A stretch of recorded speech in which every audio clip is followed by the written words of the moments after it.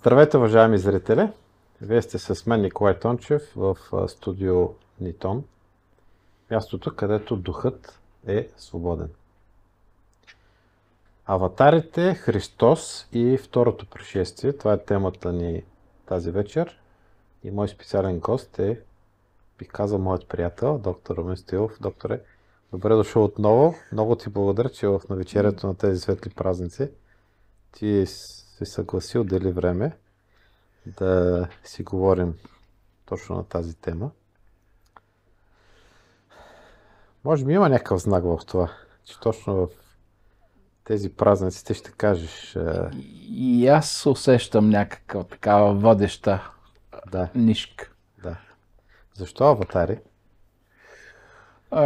Моята идея е в тези дни празнични, за хората, които все още усещат смисъла на Исус, на неговото учение за любовта и неговото възраждане, да огледаме от всички страни хората, които носят божественото знание, божествената енергия, пътищата, през които това учение минава, не само Исусовото, и най-вече начина, по който истински трябва да усетим Христос, неговата мисия на Земята и да се върнем към първоначалната задача, да усетим Бог в себе си, любовта като движеща сила, за да може и мъдростта, съзнанието, което сме натрупали, да се задвижи. Така че аватар, по принцип, ще го обясня, но първо искам да почна с деня. То не беше мислено, но днес е в тази седмица на свещените понеделник, вторник, сряда. Сега Великият четвъртък е денят на Тайната вечеря, в която Исус прави жеста със своята кръв и плът символично, споменава пътя, по който евентуално ще се развива той, тялото му и мисията му. И контраста с днешните 3 дена, които премислено или не, президентът Радев, искайки да активира политиците, ги вкара в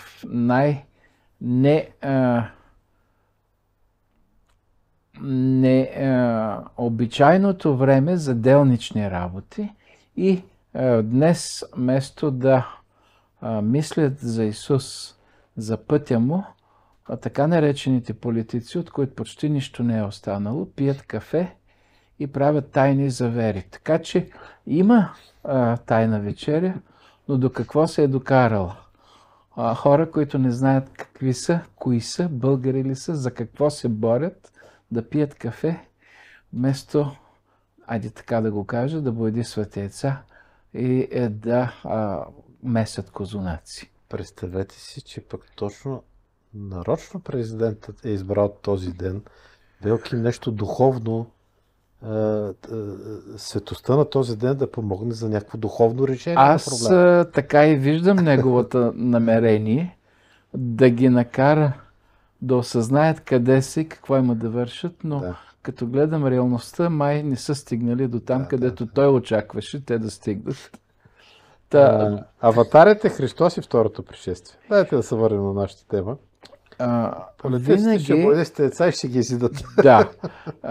Просто за да влезем в настроението на делника, на специалните седмица. Иначе човечеството, както в много религии е казано, е дете. Ние сме деца на Твореца, създадени с обич в един свят, който е създаден за да се радваме, да творим, да се обичаме. И никога връзката между Твореца, творението, в което живеем и нас, не е била прекъсвана.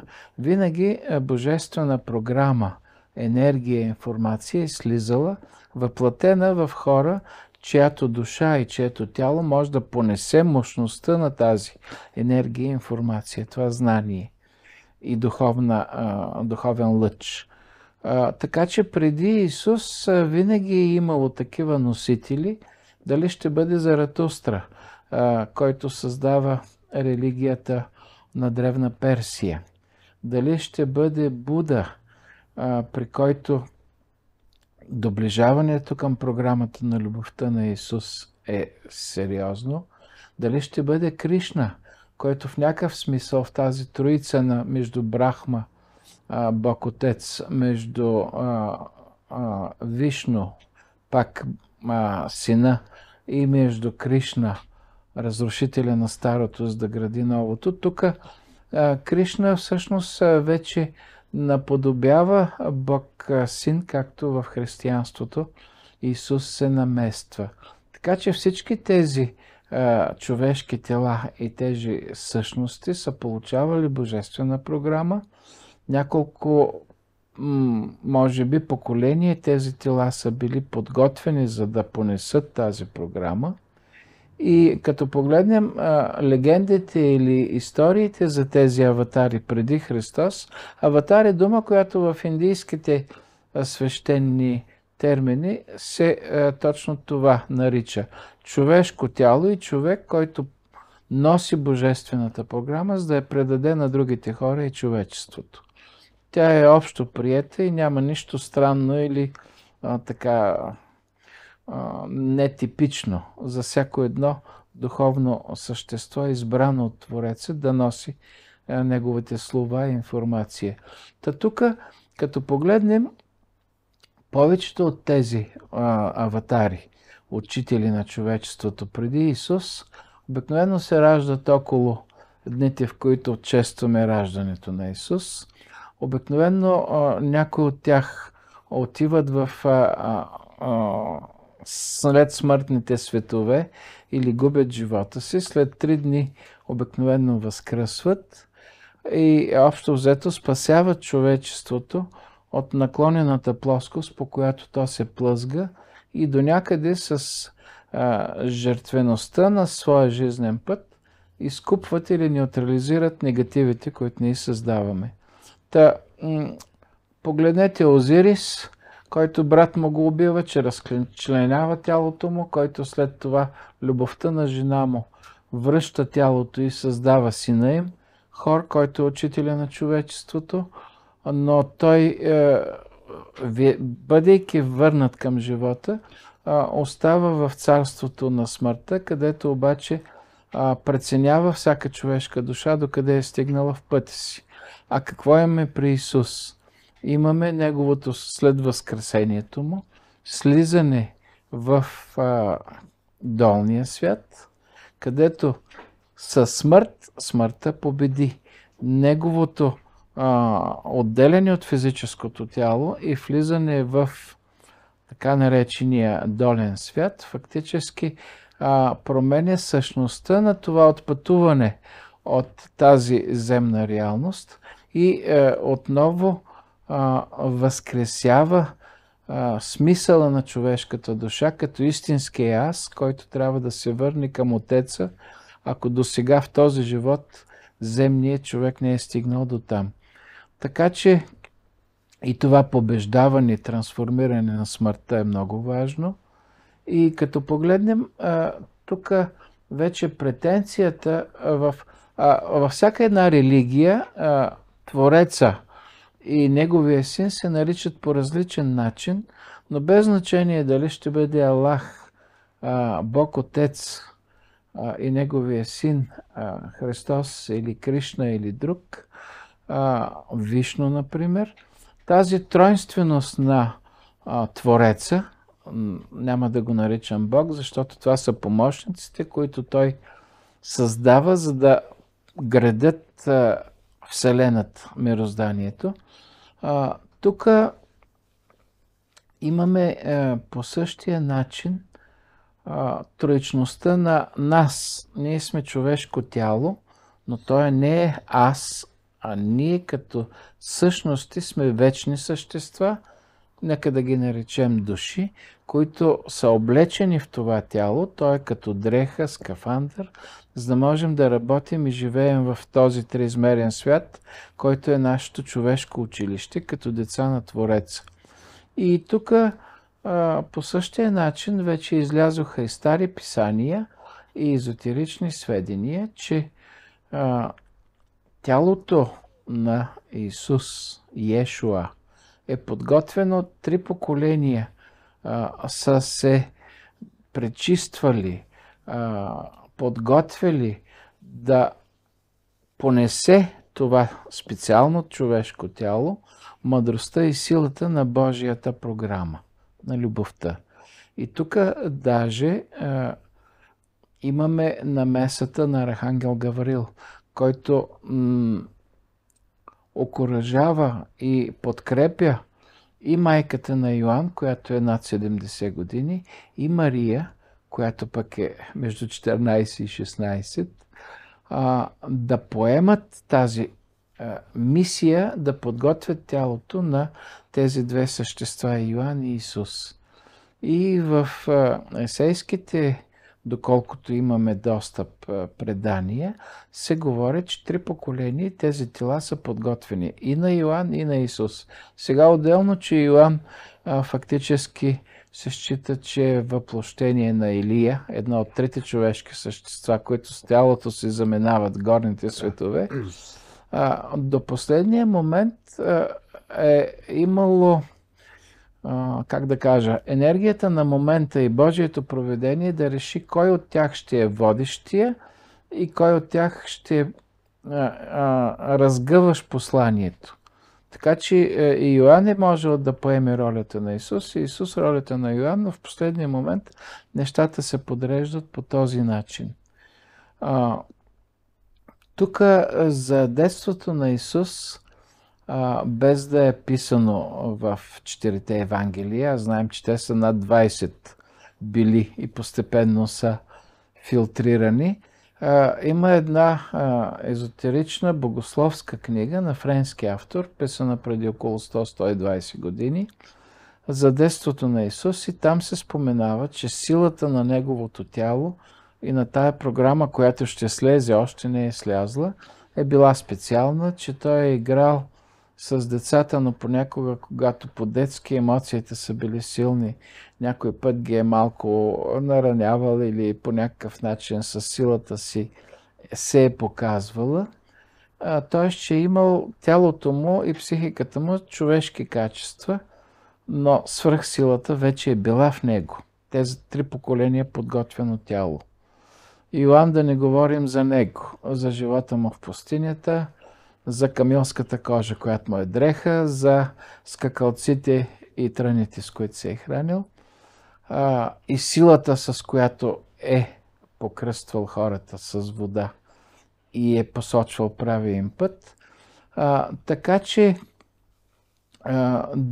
от раждането на Исус, бягството в Египет, за да спасят живота му, и тези години до 13-та, нали, те са описани по един или друг начин в Евангелията. Но истинското слизане на божествената програма в тялото на Йешуа, Христовата програма, става в неговата евентуално 30 годишнина, и той има 3 годишно божествената програма в неговото тяло работи с човечеството и се излива.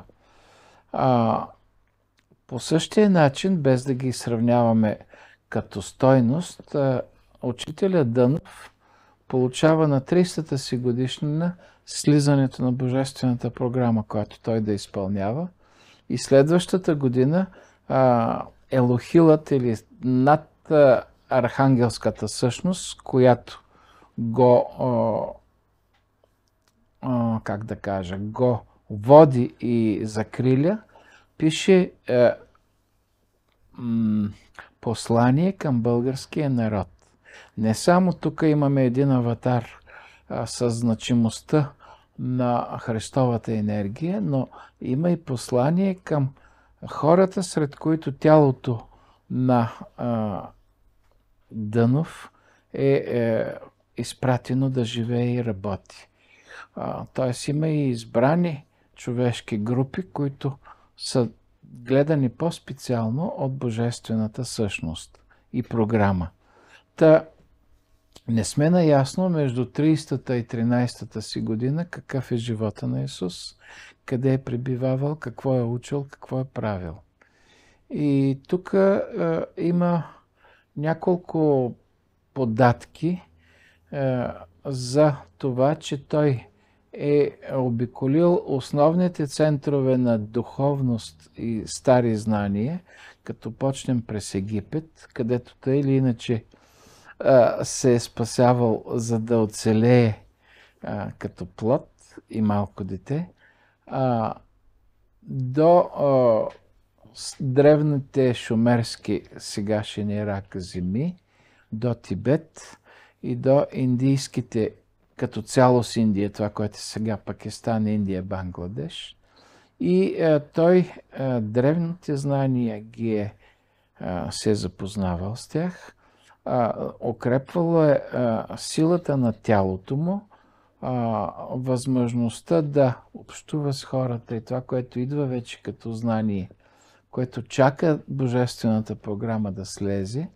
И има един руснак, който е пътешествал в Индия и до някъде началата на Тибет и фактически боледувайки в един от манастирите, няколко месеца възстановявайки се, стигат писания, разговори с буддийският водач на манастира за присъствието и записани сведения писмени за неговото пътуване в Тибет, в Индия и това, че някъде около 17-18 годишен, не е ясно кога точно е влязъл там, но явно няколко години, една или две преди той започва да разпространява мъдростта, които тамошните учители и мъдреци, водачи на знанието са му дали, но започва собствено проповядване, как човек да живее, какво е важно за човешкия живот, какво е Твореца, с което предизвиква и недоволството на част от приелите го и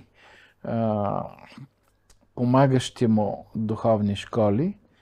И тук излязоха едни сведения, че явно в тази между 20-та и 30-та година той евентуално е живял и работил на Балканския полуостров. Говорите за Исус Христос. Говоря за Исус Христос. А не за Нотович. Не за Нотович. Нотович описва този период който в Азия. Да. А тук има руски писател, чието име в момента не мога да възпроизведа. Има 5-6 книги за тайното знание, за връзката между Индия, Урал, подземията, кристалните соли, които като флашка компютърно носят информация. И една книга специално е написана в стил малко роман, защото е трудно да се твърди с цялата сериозност това знание, че Исус най-вероятно е живял в сегашната територия на Бостон, на един хълм на върха му, не е ясно колко месеца или една година, и че силата на неговата вече духовна програма така е променила мястото, че и сега всеки обикновен човек, без да знае, че там Исус е живял известно време, силата на неговата енергия прави хората да олекват, а някои даже леко политат над хълма. И че американска специална група, когато започна войната срещу Югославия, е подготвила да сложи атомен заряд в основата на хълма и да го взриви и да унищожи енергията на Исус и мястото. И че съветска група, подобни специални части, са тръгнали за да спрат американците и явно са успели. В момента цитираме роман, нали? Цитираме роман. Добре, да кажем, не говори роман. за исторически и описани. Да. Но човек е достатъчно сериозен, а има и податки, че на сегашната българска земя евентуално Исус също е стъпвал, но тук само е като една надежда и като възможност да се допотвърди с нови факти това твърдение. Но Балканите през всички случаи са били част от неговия път. Или вече придобитото знание, което е било и старото знание и от Атлантида, да бъде донесено тук, или да се вземе нещо от древната цивилизация, която тук 10-12 хиляди години съществува. И последно излиза, че може би е най-старата. Да. Може би сега в момента да ви попитам за разпънатия Орфей и за податката към Да, аз много разпятието. обичам тази връзка, защото по принцип цялата, как да кажа, митология, легенди, ритуали около Иешуа, Исус Христос с божествената програма Христова, около 3-4 век изникват. И кръста като символ, и това с колко перона е бил закован на ръцете и краката му,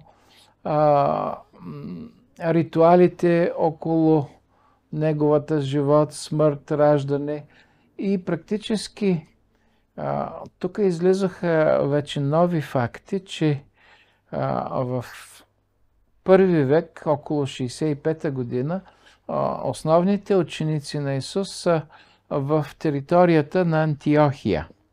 Практически това е част от Мала Азия, където генералите на Александър, пълководците си разделят територията. И там е бил и Павел, бил е Свети Петър. Там се ражда около 3-4 век, след признаването на християнството, име християни. Защото това са били почитателите и учениците на Иешуа, на Исус, но името християни идва оттам. Има и храм в една пещера на Свети Петър, стълба, камъка на тази вяра. И оттам, през Мала Азия на запад, от Троя тръгва с кораб Свети Петър, вече трансформиран от гонител. Павел. Свети Павел вече в тази общност около учениците на Исус, пътува от Троя към Филипи през Егейско море и там, слизайки, това е наш професор историк, който описва продължението. Гърците твърдят, че е стигнал до там и толкова. Той продължава до Филипопол, защото Филипи е просто едно войнишко селище на пенсионирани легионери. А там няма и река? Няма нито река, нито християнска общност. И фактически в Филипопол той е обкръжен от учениците си, между които и Свети Ерм, който е всъщност остава в Пловдив в първи век, забележете, да води вече християнска общност и църква се създава. Там покръстват, защото имало голяма еврейска общност и синагога. Излизайки от синагогата, а те са Павел и учениците му до река Марица, тя ги пита кои сте, какво сте, те й обясняват и тя с отвореното си сърце приема учението на Христос, Лидия, и се покръства.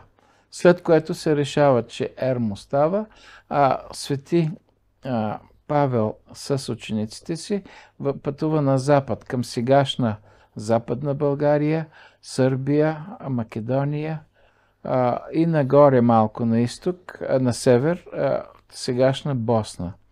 Това са илирийските земи, които са пак тракийски, но тази клон, както гетите са гети-готи, по същия начин илирите са друг клон на Тракия. Професор Асен Челенгиров, само да вмъкна. Да. Той обяснява за него говорим. Аз бях на жив беше още в Пловдив, когато книгата си я представи и обясняваше детайлите. Този професор Поп Христов И аз бях. Той представи книгата, но... Да, той беше жив тогава, да. Беше жив. Да. Имаше видео с него. Имаше, да. Това е уникална другата книжка, линия. между другото. Изключително е. Значи той доказва, че апостол Павел е бил в Филипопол. Точка. Да. И посланието в Новия завет на апостол Павел до филипяните всъщност е до филипополчани, до пловдивчани. Още повече, че свети Ерм, който мислех за легендарна личност, фактически има 3 църковни труда, които съществуват и в днешно време през интернет могат да бъдат намерени. Тоест не е легендарна личност. Как беше? Едното го знаех. В момента не съм подготвен. Да, и аз не съм подготвен. По същото време и Андрей Първозванни, свети Андрей, тръгвайки от в общи линии Константинопол, тръгва на север по Черноморското крайбрежие и стига или до Кюстенджа, или до полуостров Крим. Всяко едно селище там създава християнска общност. Така че излиза, че в някакъв смисъл първо християните са тук, в Южна Европа, в Балканите, и това е апостолско християнство, защото тук се връщам към Орфей. За вярващите в Твореца и в природата, творението, Орфей е бил техен учител и той е общувал с природата, с птиците, с пеперудите, с тревите, пеел е и е карал те, говорил е с тях и е карал те да усещат това, което музиката му и словата му дават. И ясно е било, че той носи божествената програма за радост, за общност и за удохотвореност. И за християнизиращите се тогава в първи век, втори век, трети век хора, това е бил още един божествен пратеник, но с друго лице, но носи същата обич, свързано с творението и Твореца. И пак разпънат на кръст. И пак разпънат на кръст, защото тук почнах с това, че около 4 век почват символиката около Исус да я градят. И кръста е стар символ, който на нашите земи е 7000 годишен, нефритов символ на свастиката. Това са 4 енергии. Огън, вятър, вода и въздух, от които е създадена Земята и материалния свят. Това са 4 посоки, които дават и различните характеристики и енергии вътре в нас и извън нас. И всъщност тук разпъването на кръст при Орфей също не е толкова страданието, а това да бъдеш свързан с природата и мощността на тези сили, които трябва да приемеш и да овладееш. Така че разпънатия Исус просто показва, защото и в Рим в катакомбите има достатъчно истинописи, където то се вижда Орфей, то се вижда Исус. Тази свързаност с Исус Орфей още от тогава е съществувала. Практически интересното е, че от 4 век, когато вече официално християнството е прието, с Константин, императора, който е свети Константин, който е майка му от Ниш и фактически е пак тракиец, се създава това, което наричаме апостолско християнство, апостолски църкви от 400-та година до 7-800-та са 400 такива църкви с водачи, тракийски епископи.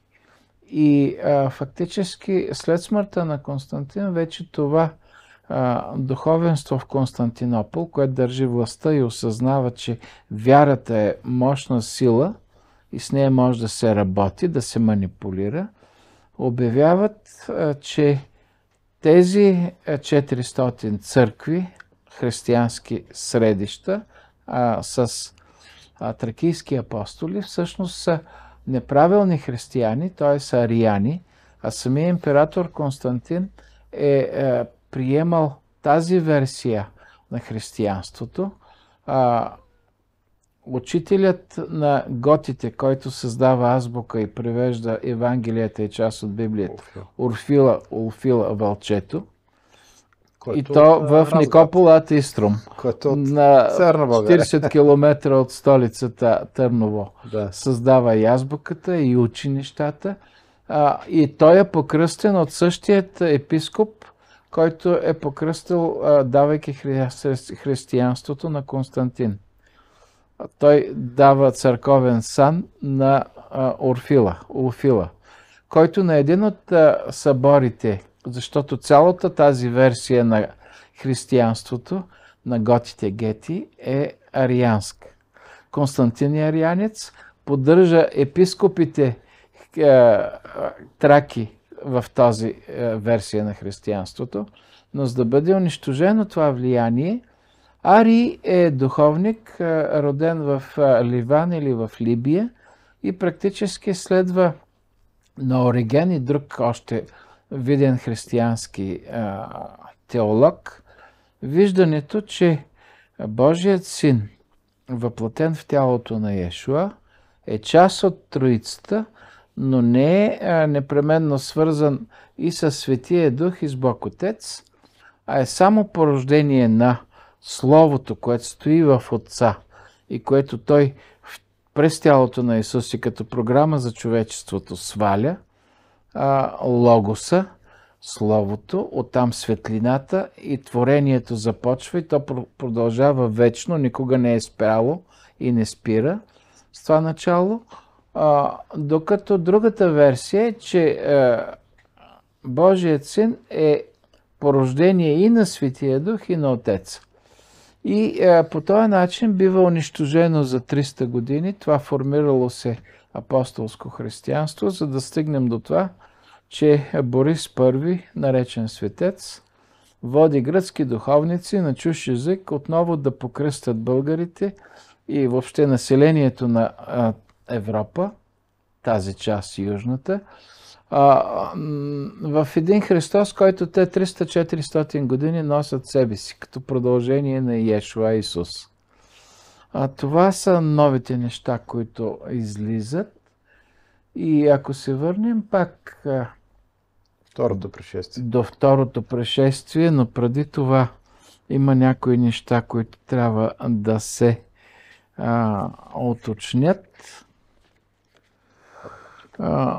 Тук около споровете за Отец, Син, Свети Дух, се започва разделянето на християнството.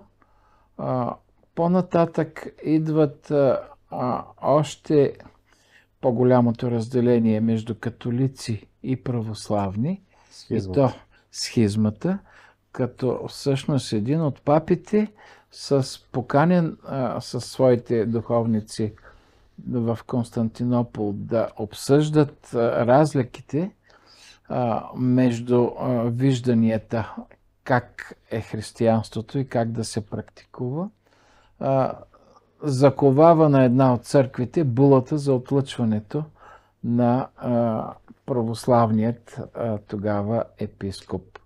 И разделението започва и тази божествена програма на обичта, която преди 2000 години все още недостатъчно готовите човешки сърца и същества да приемат, тя остава посята в нас. Остава в сърцата ни. И обещанието на Исус, че Той ще се върне пак, за да възцарува божествената правда и любов и Неговото учение, остава посята в сърцата ни.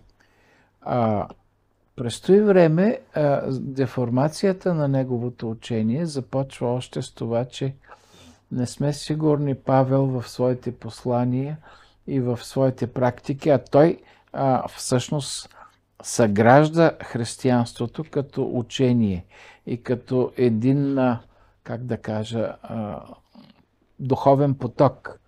Но това, което Исус в началото е казвал, не е предполагал да има храмове, а да има посредници между Бог и човешкото същество. И като погледнем и другите религии, и християнството, влиза в тази схема, в която учителя, посланника, аватара, Божието дете дава знание на своите приближени, учениците, те го разпростират. И част от посланията, акцентите, думите, начина на живеене се деформират. И се създава място, където връзката с Бога да не бъде навсякъде. Под дъбово дърво, насред полето, защото навсякъде Бог, частици от Него са във всичко създадено, освен в нас. Трябва да има къща, място, където да се свърже с Бога и освен това се обяснява, че религията, свързване отново с Твореца, с творението, релегари, всъщност се деформира по начин, по който се обяснява, че без този свещеник-посредник ти не можеш да бъдеш чут от Бога, да стигне твоята нужда, молба или обич към Него и че отговорът ще дойде пак през Него. Всъщност, вместо да свърже отново човек с Бога, тази структура, която във всяка религия има и в християнството, отдалечава човек от Бога. И да не говорим, само бегло ще спомена за начина, по който учението на любовта се деформира. Всяка една религия обикновено излъчва омраза към другите имена и другите начини, по които човешките същества почитат Бога. И всъщност почват кръстоносните походи, за да бъде Божията земя освободена с цената на хиляди жертви и християни, и нехристияни. И всъщност смъртта, ужаса, страха и кръвопролитието изведнъж стават основния поток на християнството. Унищожават се вече с инквизицията най-чистите женски същества, носещи енергията на старото знание, на силата на духовното. Унищожават се, унищожават се най-мъдрите мъже, които опитват да мислят по по-свободен начин. По същия начин обаче другата религия, която идва не случайно, защото тази деформация на християнството, на учението на Исус и на практикуването му, от божествените, как да кажа, нива, Архангел Гавриил същия, който поддържаше и подготвяше християнството с двамата си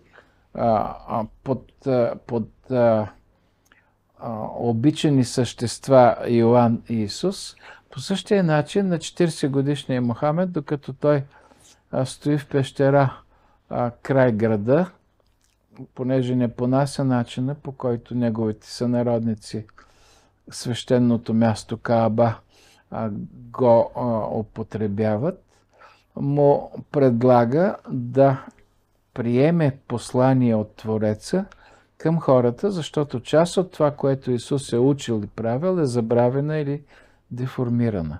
И всъщност исляма, 1/3 от него в Корана, ислям означава подчинение на Бога. На гроба на Дънов е неговия девиз, че в изпълнение волята на Бога е смисъл на човешката душа тук на земята. Тоест, изискването към хората е да приемат баща си, Твореца, Създателя, да се усетят негови деца и да живеят и работят така свободно, но опитайки се да усетят какво трябва да правят, какво трябва да не правят и как да го правят. И тук по същия начин тръгва унищожаване на християните, макар че 1/3 от Корана се обяснява с най-дълбока почет Мария, Исус, тяхната дейност и Мойсей, практически тези аватари, тези други духовни учители. Така че тази деформация в днешно време, когато 300-400 години ние вече трупаме знание, трупаме информация, но не сме стигнали до мъдростта, защото пак в тези формули не можеш да стигнеш до мъдрост без любовта да е покълнала в теб, ти да си я приел и да обичаш себе си, Твореца и творението. Това беше страхотно. Това е нашата задача. Ние, трупайки знания, информация, всъщност не сте стигнали до мъдростта. Но както духовни учители анализират нещата, тази програма на любовта на Исус, вече сме готови да покълнат засятите семена на Неговата обич в нас. И тая формула Ом Мани Падме Хум славя светлината на бисера в центъра на лотоса или розата, покълнал в моето сърце.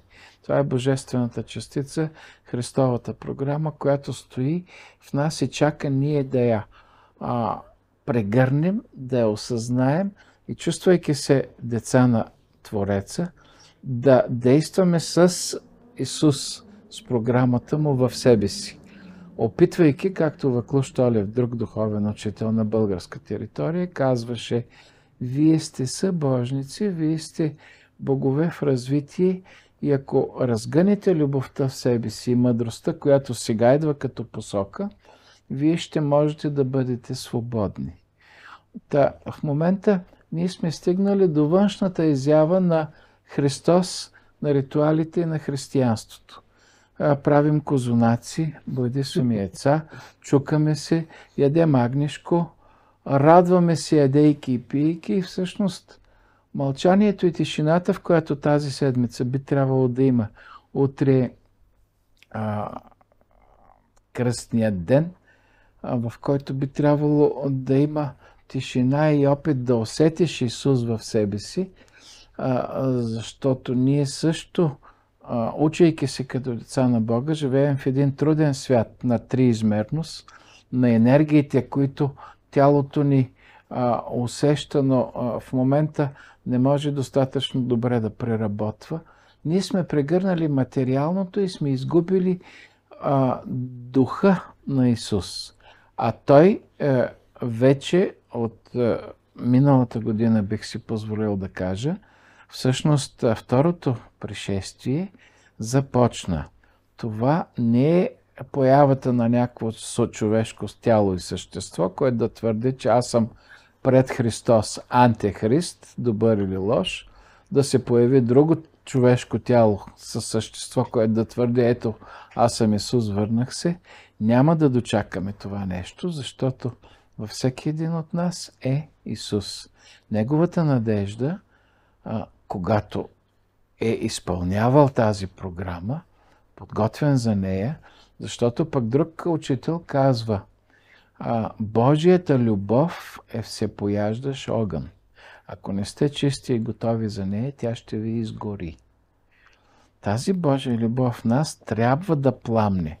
Както ако щете и дервишите, които основното им в учението е обичта към Твореца, към творението и към себе си, казват същото, че аз горя в обичта си към Бога. Ние в момента трябва да осъзнаем, че това, за което в райската градина по някакъв начин не сме били прави или съблазнени да го направим, е дървото на знанието и дървото на мъдростта, на живота.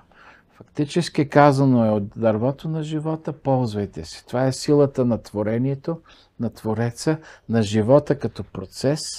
И ако щете, вдълбочаването в това кой си ти, какво е творението и какво е Твореца. В мълчанието, където казано е, че Бог говори чрез мълчанието си. На даден етап ние решаваме или сме предизвикани от различни там същества и програми да се докоснем до дървото на знанието. Но както в днешно време човечеството още не е позволило на любовта да разцъфне в него, събрало е знание, което не може да стане мъдрост преди любовта да бъде действена, фактически ние сме били тогава наказани и в момента сме пак изправени като човечество през едни нематериални дървета на любовта, на живота и на мъдростта. И всъщност трябва да се върнем към себе си. към тази любов на Твореца към нас, любовта ни към Него, към творението и към Исус. И възкресението е това, казва се в духовните учения, че трябва да убиеш себе си, да умре аза ти, за да се роди божественото дете, което ти си. Така че като хора и човечество сме пред тая задача. Да намалим това, което наричаме его, да усетим Божията енергия в себе си, да се усетим Божии деца, за да почне любовта на Исус в нас да разцъфтява и второто пришествие да бъде все по-силно и все по-истинско. Аз така опитах да своето виждане на тази страстна седмица на програмата Възкресението на Исус, защото хайде и тук ще кажа още някои неща. В католическият ритуал на честването на Исус, на Възкресението, първо се коленичи. В нашите църкви се стои прав. Там хляба не се кваси, при нас е квасен. В католическият тип християнство се възхвалява, не се възхвалява, но се фокусираме върху жертвата, кръста, кръвта. Докато в православието е важно победата на смъртта, възкресението и пътя към Твореца наново, но така, че с идеята да подаде ръка и на човечеството да тръгне нататък. Защото второто причастие е връщането към Божествения свят, към Твореца, но то предполага да сме готови Твореца да се доближи до нас, а ние да сме готови да се издигнем към Него. И всъщност в нашия тип християнско виждане и изживяване, като че ли ние сме по-близко до истинската програма, която Исус Христос е донесъл тук и която трябва да пригърнем и да станем христосовци, опитвайки се да разгънем божеството в нас, което дреме и чака да станем деца на Твореца. Чрез отказване от егото, както казахте? Да. Чрез отказването от азът? Да, фактически. Трудна работа. Всеки един духовен учител, стигнал ученик, вървящ по пътя, идва момент, в който казва: аз умрях, в мен се роди истинския ми аз. И даже една от тези дзен афоризми: ако по пътя срещнеш Буда, убий го. Защото има 3 стъпки. Първо, ти да влезеш по пътя. Второ, когато си готов, учителя се появява. И когато ученика е извървял част от пътя, учителя изчезва, защото няма нужда от него. Учителя е вече в теб. Така че момента, в който част от егото, от властното да се изявиш, да бъдеш различен от всички други, да блеснеш, но не като Божие дете и част от творението, а като някакво самотно аз, което не знае кой е света, кой е той и откъде идва и на къде отива. Този момент да убием егото си вече е дошъл. А колко трудно е това е друг въпрос. Много ви благодаря за това участие. Чух много интересна интерпретация за второто пришествие от вас в личностен аспект. Да. Защото Библията, по принцип, това, което се обяснява за второто пришествие, че то ще бъде един феномен световен, нали? Както светкавица пише, нали, от изток на запад се вижда, така ще бъде Исусовото пришествие. Но това, което казвате вие в как човек да възприеме второто пришествие в себе си, отричайки се от аза си, от егото си, точно в тези светли празници е много... Поначало Бог не е извън нас. Да. Не е на небето. Можем през храма, през всичките там свещи, които са светлината на нашите души като символ. С всичките стенописи, с песнопенията, ако щете, с тъмяна, можем да настроим себе си, за да усетим по-добре Твореца, но не за да се срещнем там с Него, а това да ни помогне на тази истинска среща. Точно, да.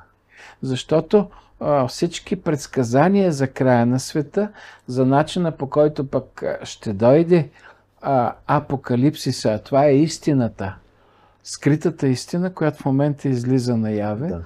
Така че всички досега предсказания и сценарии, добри и лоши, вече не са толкова актуални. В момента реалността и ние се променяме с смайваща бързина и всъщност всички тези стари виждания за сегашния момент на апокалипсиса, на четирите конника, един е бял конник с бяла наметка. За мен това е символа на идването на Христос, на Второто пришествие. А че имаше смърт и има смърт, има. Че има страх, има. Че има болести, 2 години целият свят трепереше от вируса. Така че и другите три конника са тук, но сценария вече е различен. Макар че действащите лица са същите, според мен. Вече е време да се вглеждаме повече в себе си. Защото има неоткрити неща, има прегърнати в нас частици, които трябва да бъдат приети и променени. Имаме толкова много да се заобичаме, като се разберем напълно, а не сме кукли на конци, каквито ни обясняват постоянно през интернет, телевизиите, приказванията. Ние сме божествени вечни същества, облечени в човешки тела и трябва да осъзнаем какво сме наистина. Много ви благодаря. Много ви благодаря. Уважаеми зрители, да не бъдем кукла на конци. Доктор Стоилов. Да. Много ви благодаря за това пожелание. Уважаеми зрители, абонирайте се за Студио Нитон, където духът е свободен.